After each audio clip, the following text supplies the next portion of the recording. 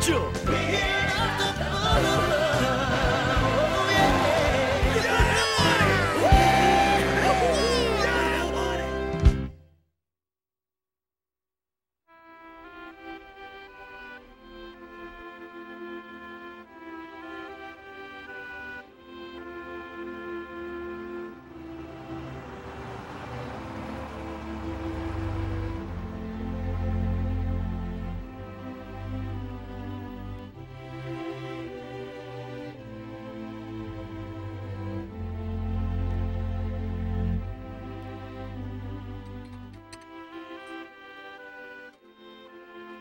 Boy, Mr. Matthews, am I exhausted.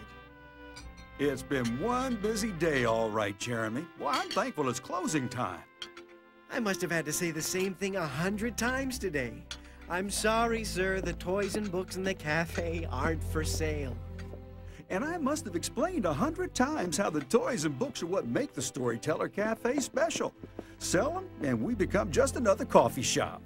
Oh, well, I guess people are starting to get desperate about their Christmas shopping. I know I am. Now, Jeremy, don't you get caught up in all that hype. I know.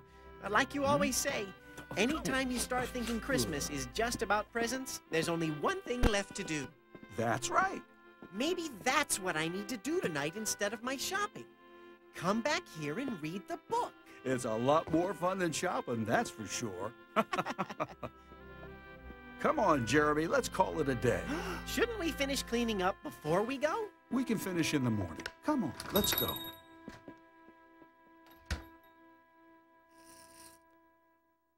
Careful, everyone. Don't move yet. Come on, you lily-livered pack of playthings. They're gone, I tell you. Tex! Yeehaw! What are you waiting for, Christmas? Actually, Christmas is almost here. You'll need to have a little... Yeah! We need to yawn. Oh, no! Ah! Tex, hurry! Hide! Yeah! Oh, I hate Joker! Whew. Thought I'd lost my car keys for sure that time. That's funny. I was sure the register was closed. I wish I had time to read this. But I gotta get those presents before the stores close. Is coast clear? Whew, that was close.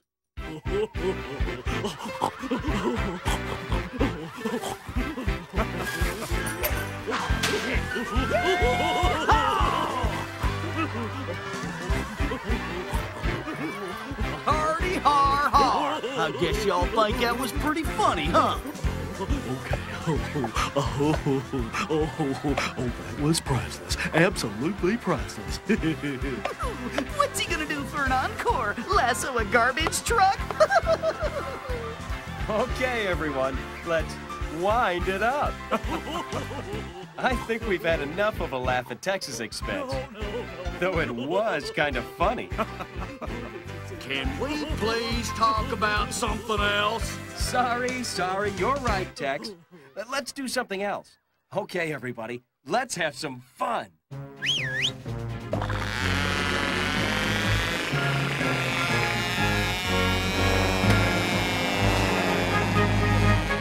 Yahoo! Come on, everyone, join me at the counter. Oh, Nelly, I'm gonna be sick!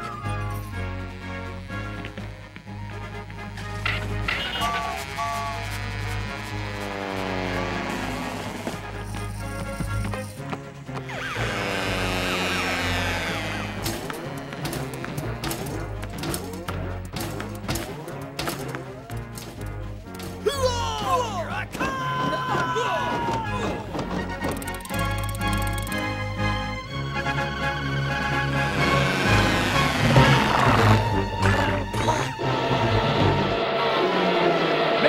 Mayday, losing altitude.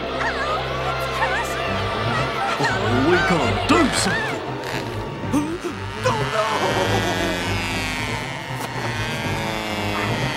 Gallop, what are you doing? don't know! Oh, straight boomerang don't fail me now.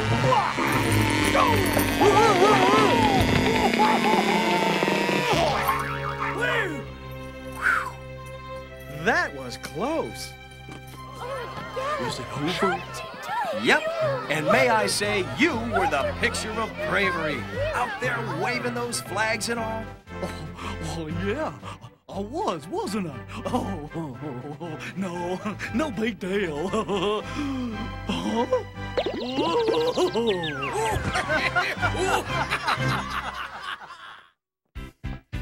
Now we need to decide what we're gonna do tonight. Yes, Tina, what is it?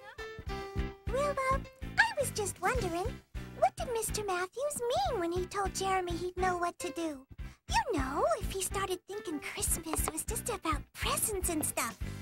That's a good question. I wonder what he meant. Book, Pete. Mr. Matthews meant Jeremy should read the book. Book, you say? He should read a book? The book.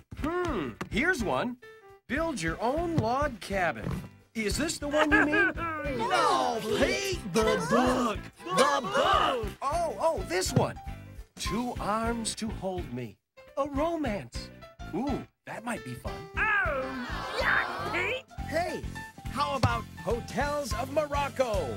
I've always wanted to go to Morocco. It's so hard to decide which book to read. There are so many to choose from. Sorry, guys. I can't hang on! Somebody turn that thing off! Don't worry, Pete. I can do it. Whew. Thanks, Tina. Look out, Pete! And by the way, I think I found the book everyone wanted. Wow, I'm so glad I finished my Christmas shopping. What I could use now is some time to relax. I know. I'll go back to the store and read the book. It'll be quiet there, and I can spend some time thinking about the real meaning of Christmas. Okay, everybody, it's time to get ready for a story from the book. Oh, yeah. Okay, your mission is to be our lookouts at the main entrance. It's imperative that no one see us. You're the front line of defense, fellas. Can you handle the mission? Sir, yes, sir! Computer work team assembled and ready, sir! Good job, Tex. Let's get underway. We've got a great story to tell tonight. All right, looking good. You take care of this while I get the cast ready. Gallop, you feeling okay, buddy? Yep, good as new. Okay, who wants to help me tell tonight's story? And don't worry, there's lots of parts for everyone. All right, come on over here. Come on. All right, toys. Phase 2. Go! Let's get this up here. Here we go. All right. What is this hard work? What is this hard work? Hey, well, howdy, Chip. You ready to get to work? Okie dokie. Oh, come on, come on. Okay, places, everyone. How's it look, fellas? All clear, sir! Okay, is everybody ready? Yeah! Then let the show begin. Yeah, let's have a go. Hey, what's going on? This is unbelievable. I'm sure glad I came in the back way. Okay, I think we're all ready. Hit it, Spot. Whoa, that's much better. Thanks, Spot. Hit it, Chip. Oh, here we go.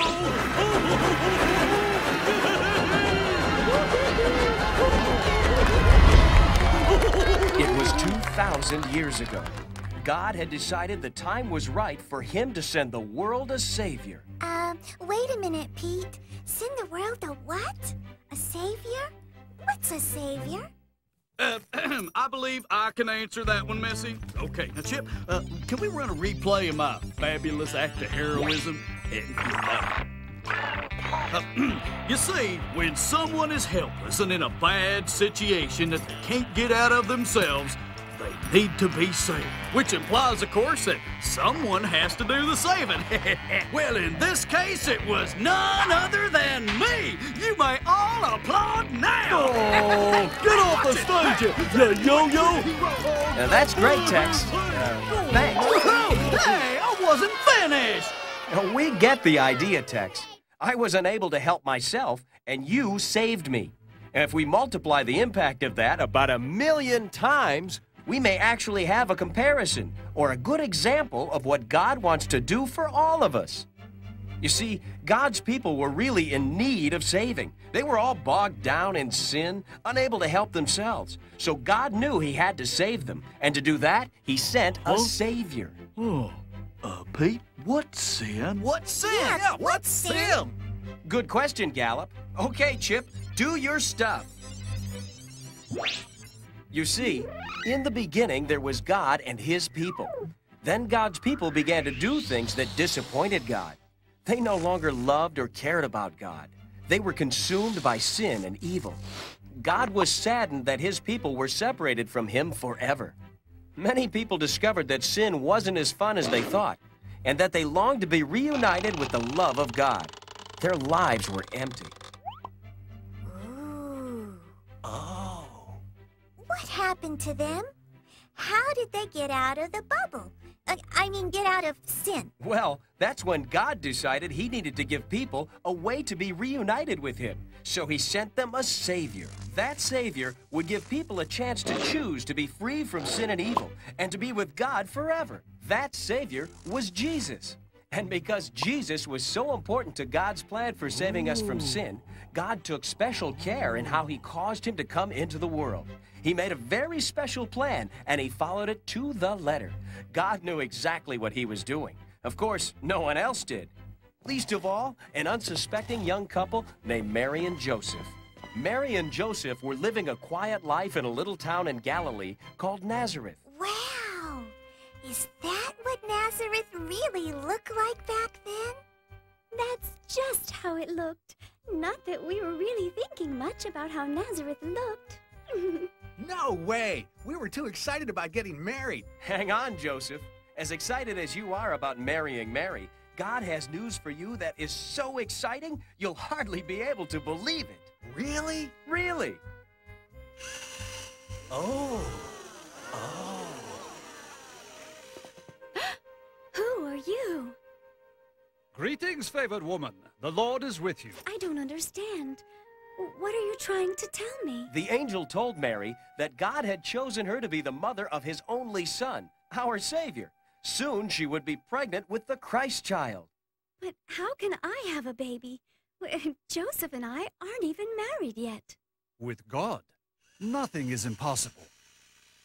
Mary had been greatly blessed by God, as God explained to Joseph. While Joseph was sleeping, an angel appeared to him. Your baby's father is God.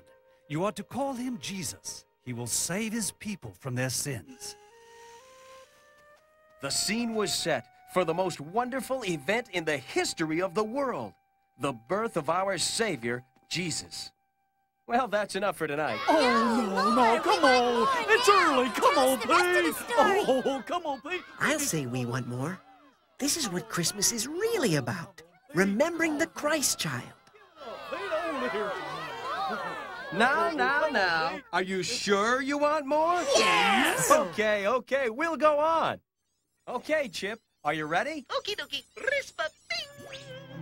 These days, when a baby's born, mothers usually go into hospitals, where doctors and nurses help them out. Of course, that isn't the way things worked thousands of years ago in Nazareth. Oh, but I'm not worried. When the time comes, I'm sure I'll have the help of my friends. I'm afraid not, Mary. As a matter of fact, you're not even going to have a chance to have your baby at home. Why not? This part of the story starts with an order from the man who ruled the land in those days, a guy named Caesar Augustus. I decree that everyone in the whole world has to pay me taxes. Boy, am I a good writer. Everyone had to pay him taxes? Even toys? Well, probably not toys, but everybody else did. Boy, I bet the post office sold a lot of stamps that week. Post office? Stamps? What's he talking about? Remember, Beans, this is all happening 2,000 years ago. There is no postal service for Mary and Joseph. I'm sorry, Mary. We have no choice. We must travel to Bethlehem to pay our taxes. That's not fair. Mary's pregnant. She shouldn't have to travel. What's a little pregnancy compared to my money? So she has to travel hundreds of miles on a donkey to pay me taxes. I'm worth it. Oh, Joseph, I feel so heavy. No kidding. Is Bethlehem far now? I'm afraid so, Mary. You must be brave. Mary and Joseph were both brave. They had to be, because when they got to Bethlehem, they discovered there was nowhere for them to stay. But that's awful. How come they couldn't get a hotel room? Did Joseph forget his credit card? Didn't they call ahead? Oh, Beans, they didn't have phones or credit cards back then. Did they, Pete? No, of course not. But I doubt it would have helped if they did. You see, everyone from the whole region had come to pay their taxes at the same time, and Bethlehem wasn't a big town. There simply wasn't any more room. But you're pregnant. You can't sleep out in the cold. That's what I thought. I'm sorry there's no room at my inn, but I'll tell you what. If you want, you can sleep in my stable. At least you'll have a roof over your head. A stable to stay in. Hey, that's not so bad if you're a horse. Mary and Joseph were blessed to have the stable to stay in, and they were grateful too, because that night, Mary delivered her firstborn son. She wrapped him in swaddling clothes and laid him in a manger. We will call you Jesus, just as God told us to. Whoa, Nellie! She wrapped him in what? She laid him where? Whoa, it's a manger. It's a trough that you put hay in, you know, to feed the animals. They put a baby in that? It made for a humble but cozy crib. Besides, Jesus was wrapped in swaddling clothes. Oh, swaddling? Clothes? That just means we wrapped him in layers of cloth to keep him comfortable and warm. Anybody want to see what it's like to be swaddled? Gallop does. Oh, I do? Yeah, Gallop! Hey, wait a minute. Hey, be careful on Ticklish. Is it too late to change my mind? Hey, I can't move. That's the idea, Gallop.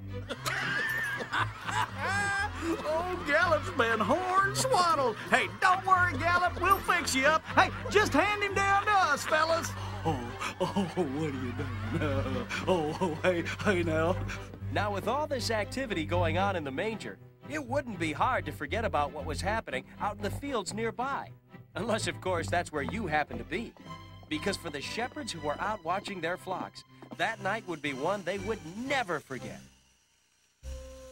Don't be afraid. I bring you good news of great joy for everyone. The Savior, yes, the Messiah, the Lord, has been born tonight in Bethlehem, the city of David. The angel told them that they would know this baby because he could be found wrapped in swaddling clothes, lying in a manger. Do they know what those words mean? Yes, we know. Yeehaw! So do we, right, Gallop? Hey! Glory to God in the highest heaven, and peace on earth to all. And that was how it all began. But it still wasn't over for Mary, Joseph, and Jesus. Huh? Tex, did you sneeze? No, Pete. Tina, was it you? No? Gallop? Anyone? Guys, is everything okay over there? Sir, yes, sir. All clear, sir.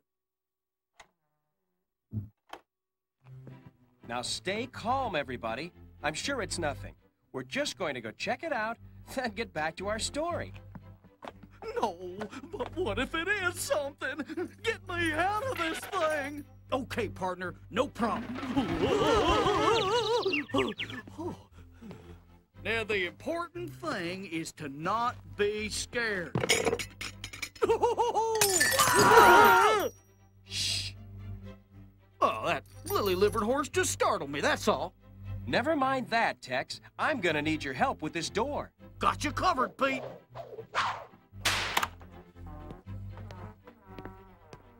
Hey, Spot, take a look in here.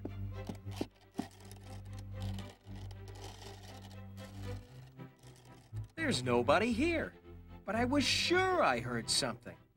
Oh, well, let's get back to the story. Now, where was I? You said it wasn't over for Mary and Joseph and Jesus, but how can that be? They've already been through so much. Well, the birth of Jesus was quite an event, Tex. A lot of people were interested.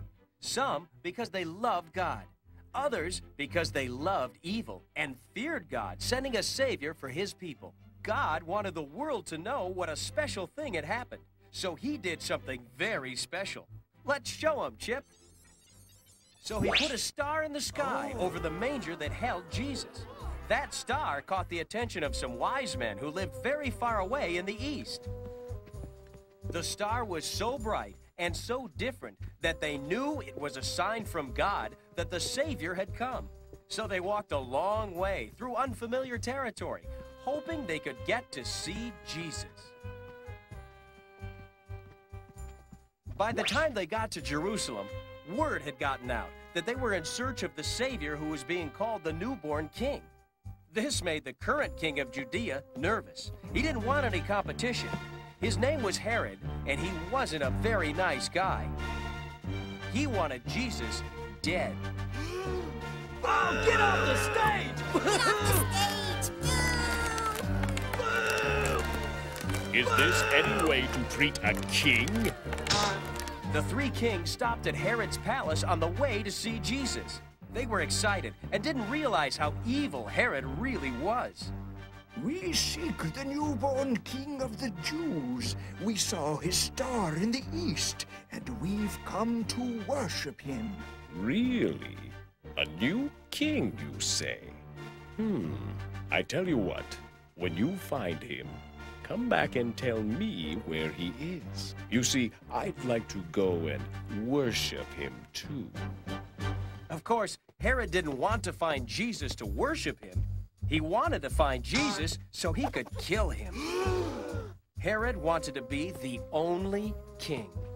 The wise men followed the star until it seemed to stand right over the stable where Jesus lay. They had each brought gifts for the child, gifts that represented the special kind of king that Jesus was to become. I bring you gold. I bring you frankincense. And I bring you myrrh. What kind of gifts is that for a baby? Good question, Beans. You see, many people believe that the gifts were very symbolic of the life Jesus was going to lead. Okay, Chip, let's start with gold. Gold was the symbol of royalty, and Jesus was born to be the King of the Jews. Frankincense comes from trees and is native to northern India and Arabia. It's a strong incense commonly used in the temple as a symbol of holiness. A great gift for Jesus because he was the Son of God.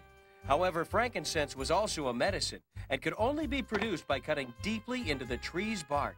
Sadly, it is symbolic of the suffering Jesus would endure for all of us. And this is myrrh. It comes from small thorny trees in Arabia and East Africa. It was used for incense or perfume in those days. Often, it was used when someone died. Many believe that this gift was symbolic of Jesus' sacrifice for us. You see, Jesus had to die so that we could all be delivered from sin. This was God's plan for his son. Now, wait just a minute. Did that hairy guy do that? Yeah! No, Herod didn't kill Jesus, though he sure tried.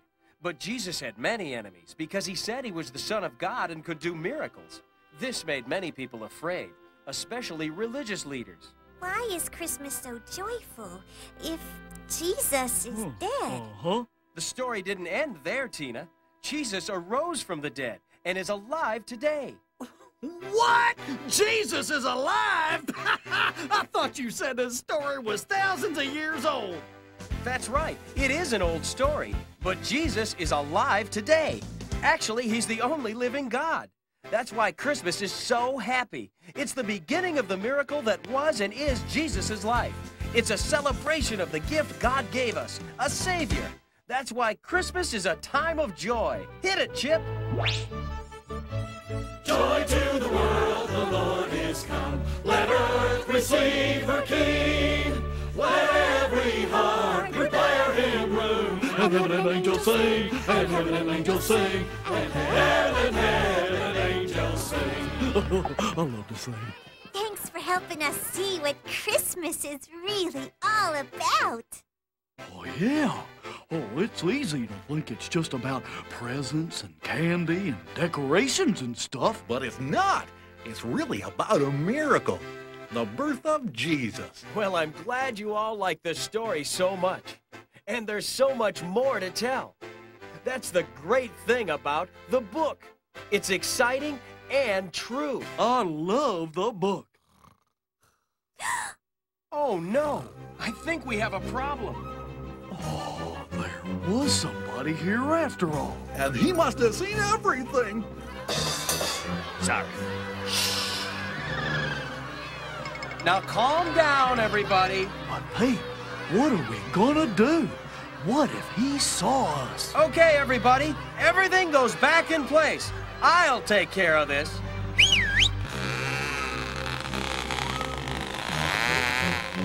Okay, old pal. We've got to get the book over to the storeroom. Do you think you can do it? Soldiers, front and center.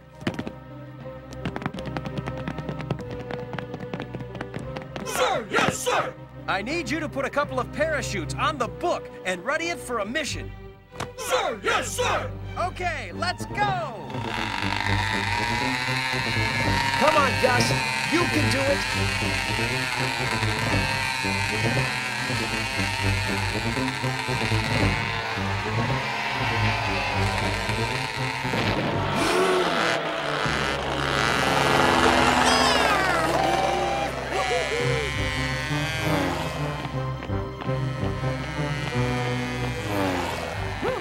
Just made it. Okay, fella, it's my turn.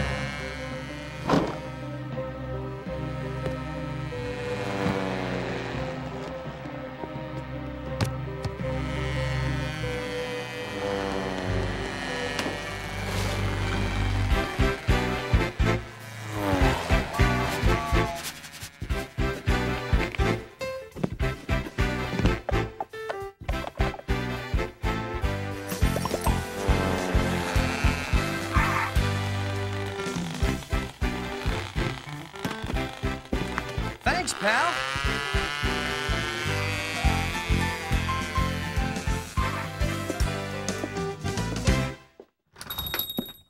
Jeremy, are you in here? Jeremy? Whoa, that was a really strange dream. Are you in here? You won't believe what happened.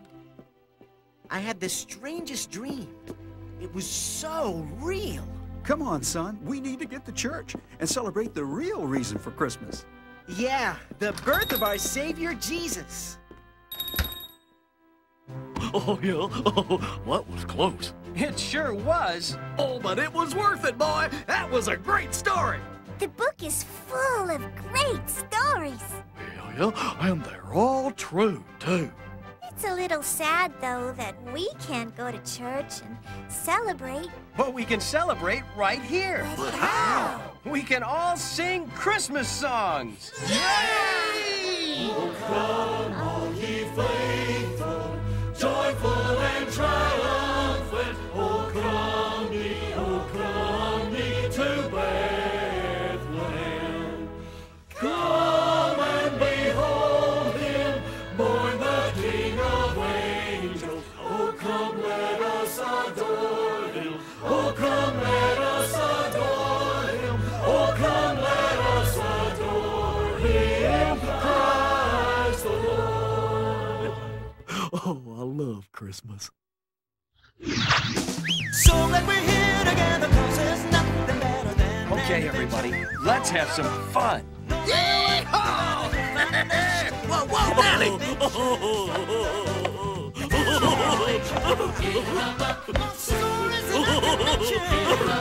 Hey! You betcha!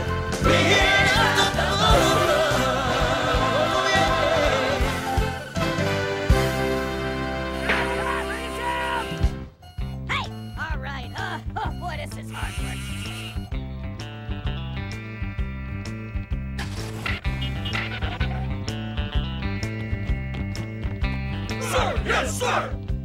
Are you sure you want more?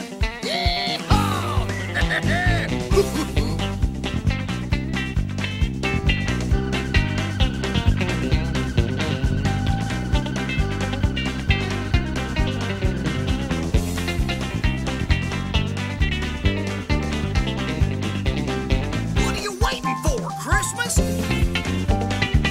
All clear, sir! Let's get this up here.